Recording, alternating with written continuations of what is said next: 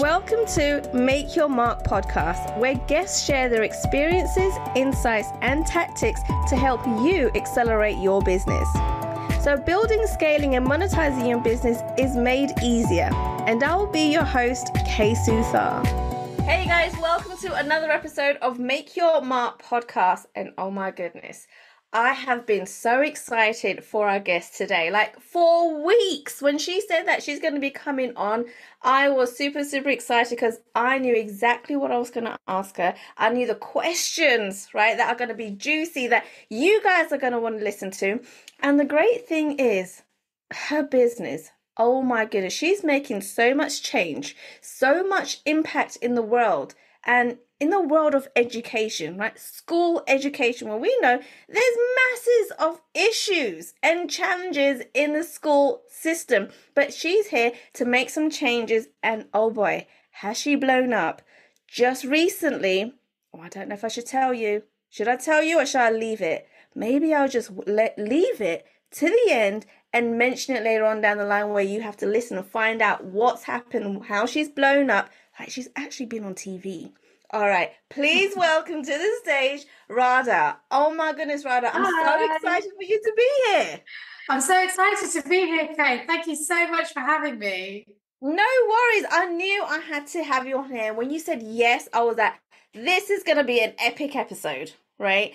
Now, before we get into the nitty-gritty of what you're doing, how you're making change, like it's freaking awesome what you do, I would love for you to share with our audience today a little bit about your journey, right? Because we all know that building a business, right, making that big impact, making change in the world doesn't happen overnight. So what did the journey look like for you? Right, Kay. Well, I haven't always been in business. Obviously, it's something that I've been doing so for maybe 4 years now. Previous to this, my career has always been in teaching throughout most of my sort of adult working life. I was a teacher in mainstream education for 15 odd years, SCMH for 8 years. So I've spent quite a lot of my working life sort of just being in that system, being a teacher. I sort of worked my way up the profession. I ended up falling into special education just because I think I suited it. It suited me. You know, I sort of was able to relate to the sort of children that were in that sort of setting of education. And by the time I left, you know, I was exams officer. I was a senior member of staff in the school that I worked in. And I'd sort of learnt about all different types of education and been practicing some pretty out there strategies for what worked and what didn't work with some really disengaged children. And then, I left in the pandemic just because everything changed. All the kids were at home. The world was looking very, very different. There were certain things in education that sort of I didn't, I suppose, on a personal level, agree with anymore. The landscape was changing, and I wanted to stay true to myself. And I launched Little Crafters Boxes, which is my company now. And even the company has evolved over the years. It started then as a craft subscription box for children, just to engage them and give them something fun to do during the pandemic when nobody was allowed to go out anywhere. But obviously the world went back to, well, as normal, if I can use that term. It went... Pandemic came and went, and then the world changed again, and most kids went back to school. But my company evolved because lots of kids didn't actually go back to school, and home educating became, you know, a really talked about subject.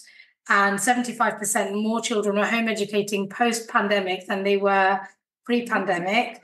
And mental health became, you know, so important because there was anxieties, there was all sorts of things that all of a sudden came to light that I think they were always there, but people were more sort of receptive to talking about them and actually addressing those issues.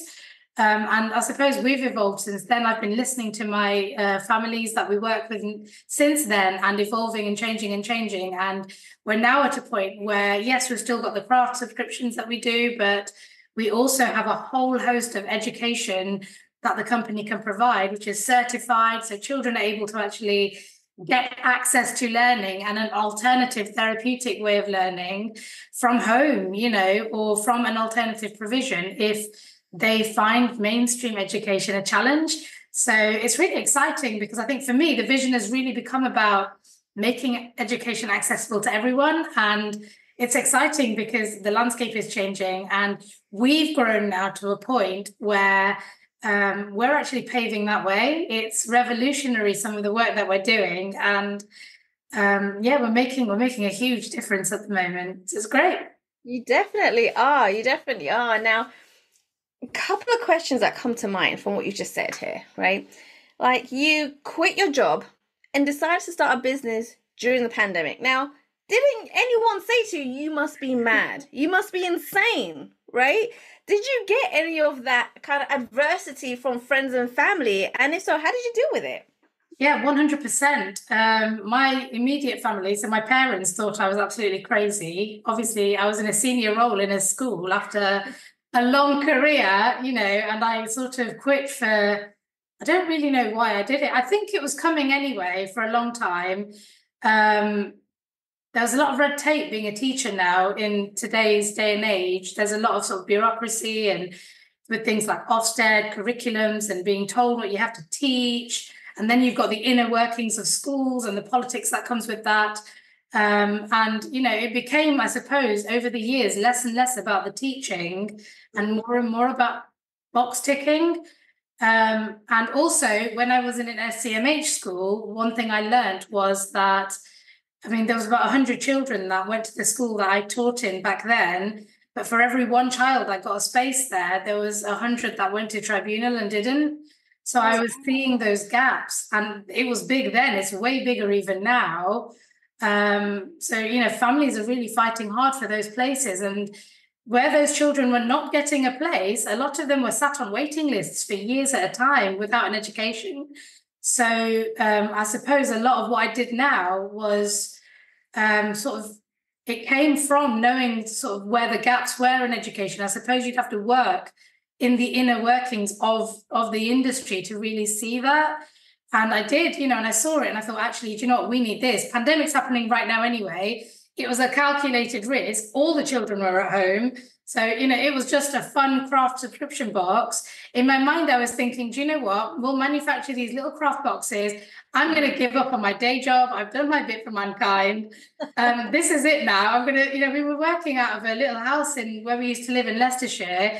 My husband was a joiner. He built me a little shed at the back, and I thought, I'm going to work out of here. I'm going to, make these little things and I'll send them out, and this will be my retirement, and I'll garden in my spare time, I had no idea it was going to get this big, to be fair. And here we are, multi six figures now. We're 3 years in, and it's just growing and growing and growing. The need is greater and greater. And well, we are, we're thriving. I'm loving it as well. I'm loving the impact that we're making, and I feel like we can really make some noise. And the more impact we make, the more inspiring it gets. So it was going to be a cottage industry, but it's not much of a cottage anymore. And it's a much bigger beast. We've got big premises now and staff and everything. Oh my goodness! So I want to go into that a little bit more, and we are going to be touching up on how your husband supports you, okay? Because he is a big support. I know this. I saw your social media videos. I know what he gets up to in the background, okay? So we're going to come to that in a moment. But what I really want to ask you right now is, you started up this business, right? You didn't know where it was going to take you. It was something that was inside of you that you just kind of felt like you needed to do, and it just expanded. Like, that just speaks volumes, right? There's people that always say, follow your desire, follow your heart, right? But people don't, I guess, understand what that means, or even follow on that kind of pull that they're getting to do something that they actually want to do and be passionate about. And so, how did you know, right? What was the feels, I guess I'm asking you, is when you realize, no, this has to be done. Like, big changes need to be made to kind of feel, I guess, fulfilled, and making sure that you're on the right track and on the right path of doing what you can do the most to bring the biggest impact. Yeah. Okay, so to start off with, I knew that the concept would work because one of the things that I was practicing in my own classroom before I left teaching was hands-on learning and learning through play. I was working with really disengaged kids, and back then, my topic in my subject specialism is computer science. So teaching programming to children who refuse to write or are completely disengaged from curriculum learning was actually quite challenging. But I found play methods that, I bought little robots and things for them to program and mess around with. And there were times we turned the entire classroom into a working computer, so they'd have to program in sort of, when the door opens, it makes a creaking noise. And when you sort of touch the bananas, the different tunes come up on the computer, because they made like musical pianos and things like that. We used to do sort of those really sort of fun, engaging, play-based methods, and all of a sudden I was able to teach programming and teach quite difficult computational concepts to those kids. So that is how I knew that, a craft or a way of making and using hands was a really good way to engage learning. I saw the work that was being sent home for children, even at school during the pandemic, and that was, let's just say, not engaging enough for any child. Nobody wants to sit there and do 6 hours of English and maths while you're sat at home and already not allowed to go out. Yeah. With my own children, we sort of, school weren't very happy, but it all went in the bin. And, I took my kids out and showed them how to climb trees and things. Oh my God, I love that. I love it. And in fact, I was going to come to that because I was like, you started a business during the pandemic, right? Whilst you had kids, right? And kids that you had to, I guess, homeschool at the same time, as well as being a wife, as well as being a mother, like being a daughter, all these different hats that you're wearing, not just in your business as you're starting up and you're a solo entrepreneur, but also all the hats you're wearing in your personal life. Like, how did you manage to juggle all those things?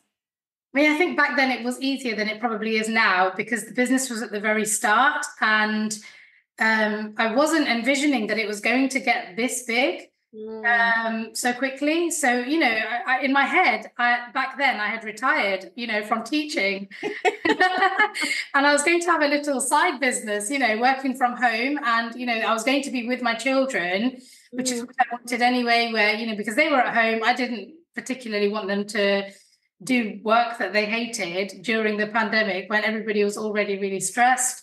And that's when I thought, actually, let's do a subscription box. I had this little engraving cutting machine, which I'd learned to use. And I thought, I started off just by making little wooden shapes and things for my own children.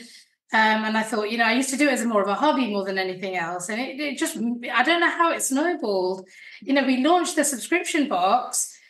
We took 100 subscriptions almost overnight within, so I think it was 4 days of opening the doors. Wow. To the point that I actually closed the doors because I got scared. How am I going to put 100? I was thinking, there's 20 little boxes. The children can help and we'll do it together. And, right. A fun little cottage, a little work business from home. I thought that would be lovely. Then we took 100 subscriptions, 4 days, and then we shut the doors because at that point, these were subscriptions as well. They're not one-off orders. So people wanted monthly items. And, I just got a little bit scared, I think. We shut the doors and we fulfilled them. But literally in that week, right, our house went up for sale because we needed premises. We couldn't manage. People were banging on our door saying, we want this subscription, and so we eventually, I think 3 months later, we opened the doors again to the public and allowed more people to come and subscribe. And then 6 months later, by the time we got to June, so I started in January, by the time we got to June, we'd moved house out of Leicestershire into Lincolnshire, which was quite stressful, I'm not going to lie. 2 kids in tow and moving a business and moving house at the same time. I do not recommend it to anyone to do all of that all at once together.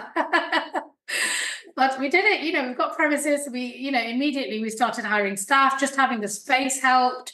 And, you just manage it. The kids, they helped, as they've grown, they obviously enjoy the crafts that we put out. They do think of our workshop as their own personal toy shop. And it's like a free-for-all every time they go in there. I love that. I love that. See, I was going to say, the fact that you mentioned earlier that they had all this schoolwork to do that was sent home and you kind of just threw it out the window, was that, no, the kids ain't doing that. And so when you kind of showed your kids the method of teaching that you came about, right, that you're now putting out there, did they say, Mum, this is mad. This isn't work. This is playing, right? Like, what was their thoughts? Their thoughts are very much that it's really unfair that they have to go to school and all the little crafters children get to do this. And we have that conversation regularly. But, I think with school, right, I think there's a place for school and I think there's a place for home education and alternative methods of learning. I do think there are issues with the schooling system, which I don't completely agree with. But for my own children, who I'm very, very lucky, they're neurotypical. So, they don't have challenges that some children have when they go to mainstream school. And also the things that I don't like about mainstream school, like the another brick in the wall scenario, the behaviorism approach, I can sort of teach them another way from home as well, because they still get exposure to little crafters and the alternative way of working and learning and just enjoying life.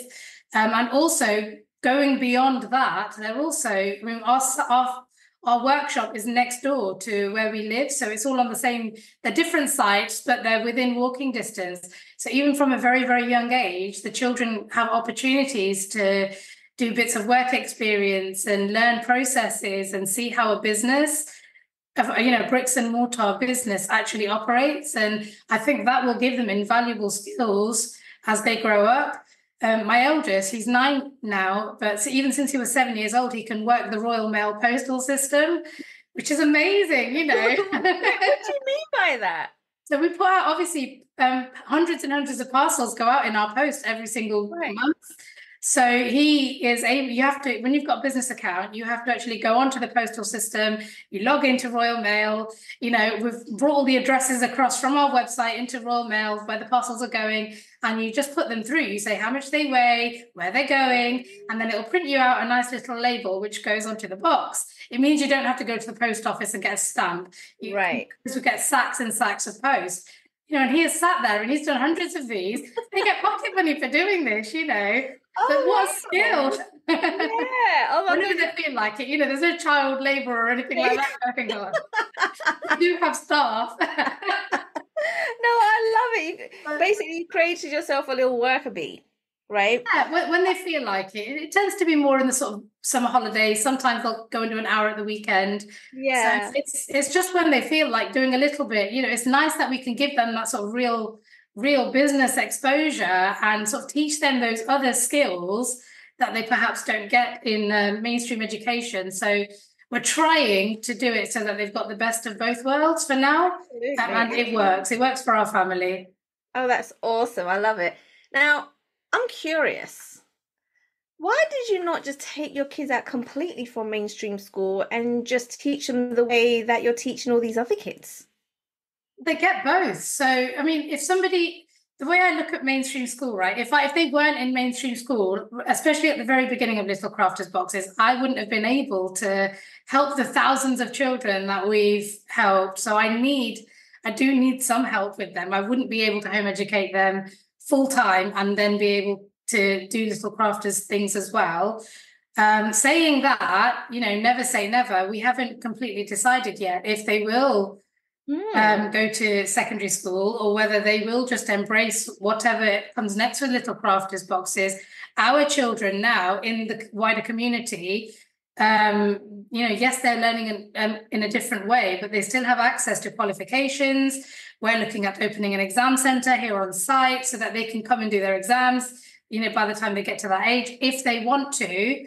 But it's an interest-led approach. It's therapeutic. It's constructivism. That means that we build on their thoughts and their interests rather than telling them what they have to learn and in what order. And that works. I've seen the transformations, and having seen those transformations, I'm not going to lie, it's like really scary saying that I might take my own children out of school, being an ex-teacher and being a scholar and being as academic as I was, But I think actually leaving teaching and working with a different community and really understanding education has given me a very different view on education holistically, I suppose. And I can see that there is actually another way now.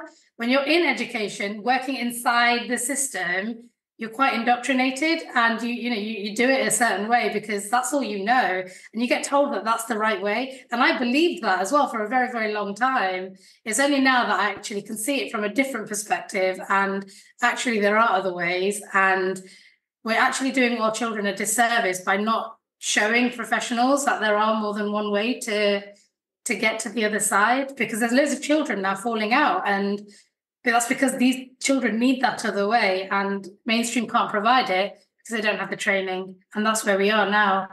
Wow, that is awesome. That's awesome. Oh my goodness, I've got so many more questions to ask you. And so, as your kids are basically grown up, right, and seen like mum was a teacher, right? She decided to have this wacky idea that no one thought that would work out. It would just be a little hobby, right? And now you've created this massive business, right? Where you're making six figures in your business within 3 years of this idea populating, right? And have they come to you and said, Mum, like, how are you doing this? I want to do this too. Like, I want my own business. Have they started asking those kinds of questions? My eldest has. Ooh. He is very, very academic, and he's got these little books now on being an entrepreneur, and Wow. he's been reading away, and he thinks that, he's going to one day take over Little Crafters. Ah. My eldest, not my eldest, my youngest, he's more of a socialite. He just wants to party and have fun. And he often asks me things like, Mummy, when you die, will I just get all your money? Oh my goodness. So he's got a different strategy in mind. It's not quite the same thing. Oh my goodness. But yeah, no, I think, whatever they do, we'll support. They've got a bright future ahead, I'm sure. I think the key is just letting them follow their own interests and desires. And in terms of the actual growth of the business, it was never about, for me, it's never been about the six figures or the multi-six figures or even seven figures, which I'm sure we will get to. It's always been about listening. And that's why it's grown, I think, because over the years, we have listened and we have looked at the landscape of education, and we're looking at how the tide is turning, and we are listening to those customers and asking them what it is they need, and then providing them with that. And I think that's key. With education, it's not just, like a simple textbook exercise when you listen to your customers and you go, oh, we want to improve our customer service, blah, blah, blah, blah, blah. It's not about that. It's about, because this is life-changing stuff. They're in desperate need. They need stuff. And it transforms their lives when you give it to them. So we're making such an impact. And I think that is the impact that has motivated the growth. And yes, there may be some fruit at the end of that, but that's not what I'm particularly looking for. Financially at the moment, it's more about the change, and I'm loving the change. It makes me really happy. I love it. Oh my goodness. We can tell that you're really passionate about this as you talk, right? This is awesome. Now, I want to speak about some of the ups and downs that you've had. Now, we are in the same mastermind group, okay, with Lisa Johnson, and that's how we've got to meet. And there was a message that you put out there in Slack that we have within our private community, right? And you said you were fighting to build a school. Right. And I remember we had this conversation in London, right, down Piccadilly Circus before we went to go play Crystal Maze. Yeah, because we need to play too, right? Right. And you're talking about how you're building this school and how it's going to be, so impactful. It's going to change so many different ways around how people do things, like the teaching. Like, you were super, super excited, right? And then you put a message out there, I think a month or so after, say that the school's not going to happen. Can you just share a little bit about what happened there, right, and how you felt? Yeah, so it's been an ambition of mine to open a school for a long time now. I'd say a good decade. Even while I was still a teacher, I tried to obtain a building where I used to live. That was an old school that had shut down. Um, so I wanted to reopen that. The population of the town we used to live in had grown, and I wanted to open I wanted to open up the school again, so that there was a space for the children. But that school had been earmarked for residential by the council. So rather than opening a school back then, they stopped it in its tracks and they put more houses there, which I thought was ludicrous. So I couldn't do it then. So it kind of died a death. And at that point, I didn't do it. Now that we are where we are with Little Crafters boxes, the opportunity has presented itself again. We are at a stage where I am now sort of another 10 years into my practice, so I know that much more now.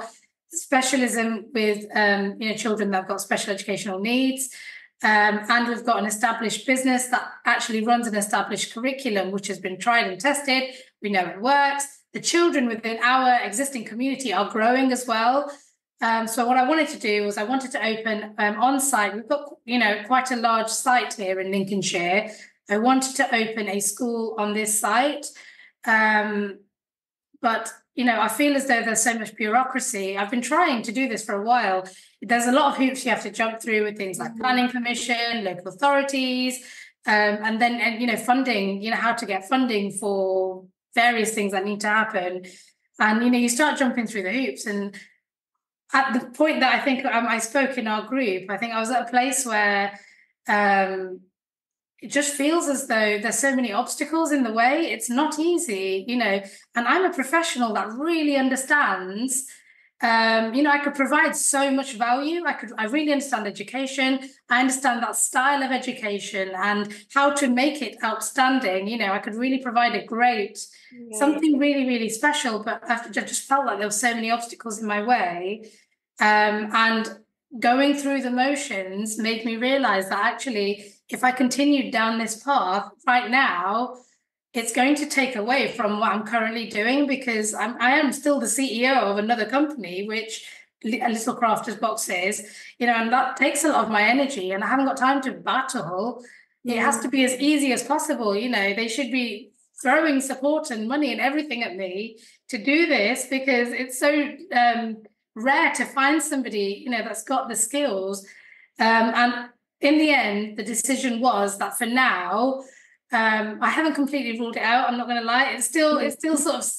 I've sent an email to my local council, with my thoughts and what I would like to see happen, and I've left it there. I will try and be unemotional about it happening or not happening, as it were.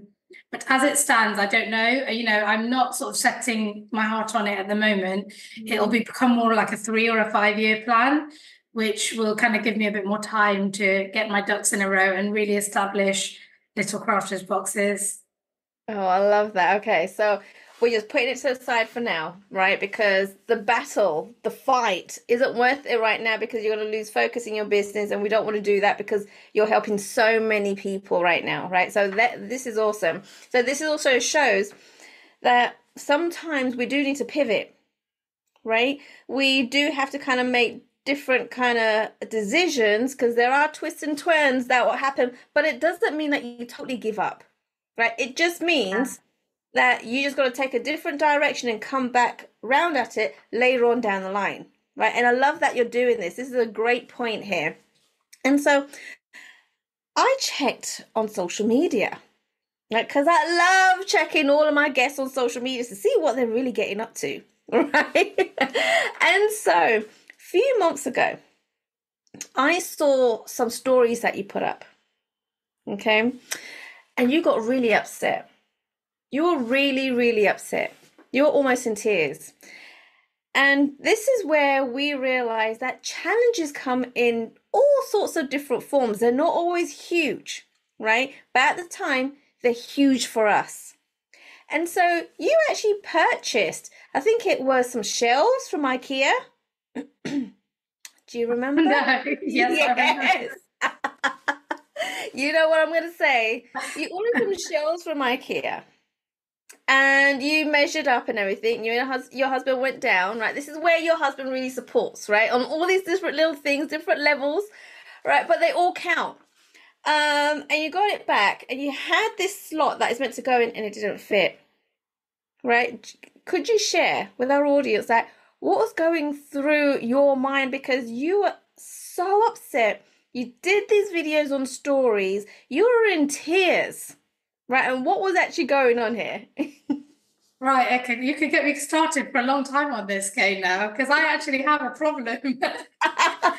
So we bought these shelves, and they weren't originally earmarked for that space. But when I saw this space, we had this really awkward space in our house, and I took one look at the shelves. We were tidying the room, on a Sunday afternoon, as you do. And I looked at the space and I pondered to myself, what could we do with this space? And I saw the shelves and I thought, actually, these shelves would go really, really well in this space. And we can use it for X, Y, and Z. So, brought the artillery in, the brawn came in, the husband came, the two boys followed him, because they like to think they're daddy's little helpers. And they started scratching their heads and they got their tape measures out, and started doing their things with it. And they decided that it wasn't going to fit. To which, I completely disagreed. It absolutely was going to fit. This is what I love. You were like really persistent, like, it's going to fit in there. It's going to happen. It had to fit, yeah. It had to fit. It was text, but they said, right, it was ever so slightly too small because of the skirting board. And because, you had to kind of go around a corner to angle the shelves in, and the angling wasn't right. And all this jazz, right? All these fancy words about angles and things. So I said, no, let's try it. Let's try putting it in. So, it took both of us to lift it. And the boys are saying, it's not going to fit, mummy. It's not going to fit.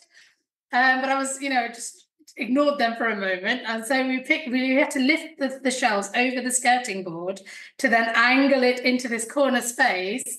And obviously it didn't fit and it got stuck in the wall, because then we couldn't get it out either. It got wedged in this sort of corner of we couldn't pull it out or push it in. So not only did it not fit, it was then stuck. And then everyone was going, oh yeah, we told you it wasn't going to fit. And then Eric started, saying to me, that, I should have listened to him and all this nonsense about listening. So, eventually he got this back out again. And I told him that he had to make it fit. He had to figure it out. I said, can't you shave a bit off the side or something like that? Nobody will see. Once it's in. We're not going to move it. So, the shelves went outside, started shaving bits off the side, huffing and puffing as you do.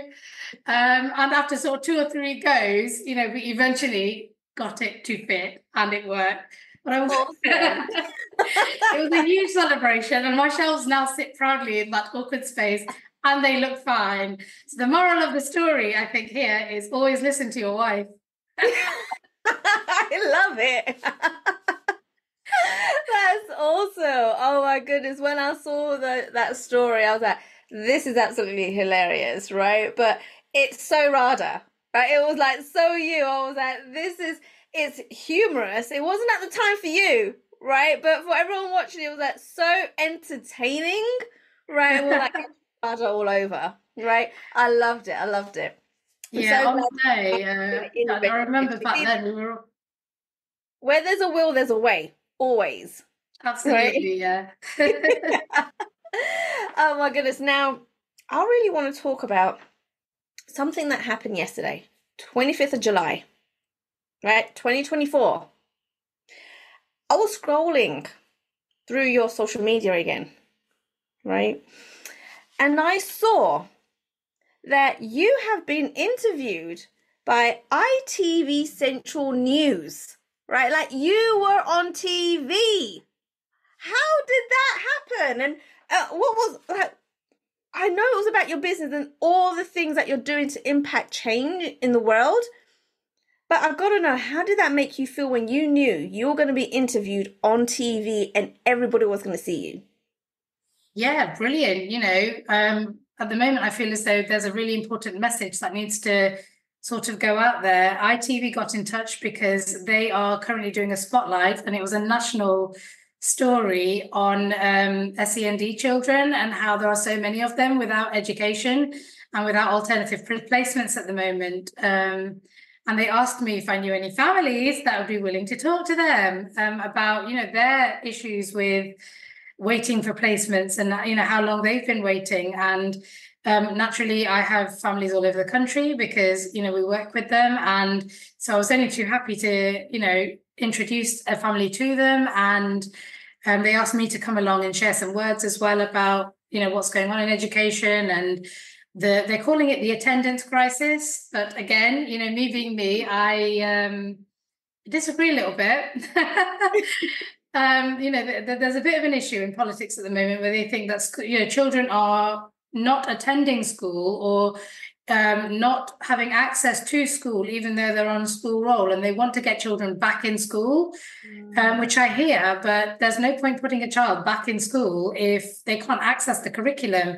Forcing somebody to sit in a room on a chair is not going to make them learn.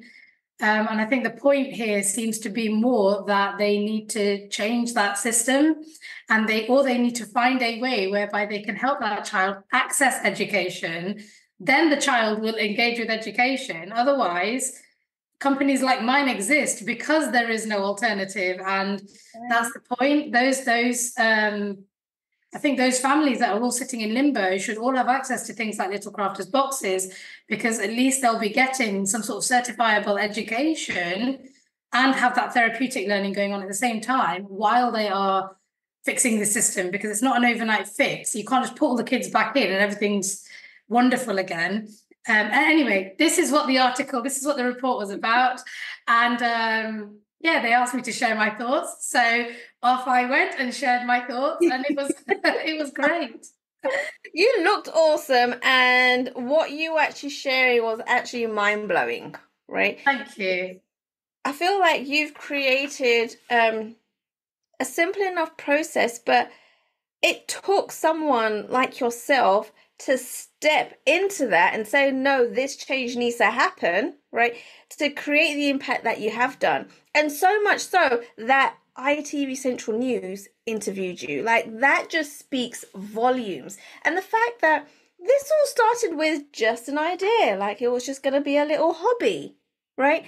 And now the biggest thing is, I can say I know someone famous. Right? But it just shows when you follow your passion, when you keep pushing forward, right? These things do actually happen, and it becomes easier because all you're doing is following your passion. All you're doing is that drive to make sure that you are making an impact to certain individuals because you know that change needs to happen. And I love that about you. Like, you're on fire all the time. You are. Although, like, we know you've got an emotional side, and that's fine. It's absolutely fine. Right? But we love that about you. And the thing is, we had this conversation off camera, right? And you were saying, but you say ums and ahs a lot, and you say I think a lot, and you can get emotional. I'm like, but who said those things are wrong? No one. There's nothing wrong with that. And in fact, this is why we love you, Radha. This is why we all love you, right? Because we know it's coming. We're like counting on those tears now. There's been no tears on this episode, but no, I haven't cried yet. Yet. Oh, well, I know you have a special gift, right, for all of our listeners today. And I would love for you to share what that special gift is and also how it's going to benefit them. Sure. So we have a special guide for everybody today that they can download from our website, and it's all about crafting their way to calm. And we're all about therapeutic learning, but therapeutic activity in general, really, to help you feel calmer, less anxious. And that applies to children and adults. It's ageless, really, because I think that's something we could all do more of. So you can download a free guide on our website, and that is littlecraftersboxes.co.uk/wellbeing. Awesome. Oh my goodness, guys. Make sure you do get that download, right? This is your first step to kind of seeing a different perspective on what education could be like, right? How it can be so much more fun than what we all knew what schooling was like. So go ahead, reach out to Radha, right? Like, go and stalk her out on social media, right? Do it, right? Connect with her. Get the downloadable, because she's going to be showing you a whole different perspective of what education can be like, and it can actually be really good fun. So make sure you connect with her. Radha, oh my goodness, it was so awesome to have you on this show. Like, so many golden nuggets in such a short amount of time. Thank you for coming on. Thank you so much for having me. It's been fun. Thanks for listening to Make Your Mark podcast at www.makeyourmarkpodcast.com. Make sure you hit that subscribe button so you get this and every other episode that comes out. We have lots of great stuff coming, so make sure you hit subscribe so you don't miss it. And thank you in advance for all the reviews and comments. I appreciate it so much, and I look forward to serving you in next week's episode.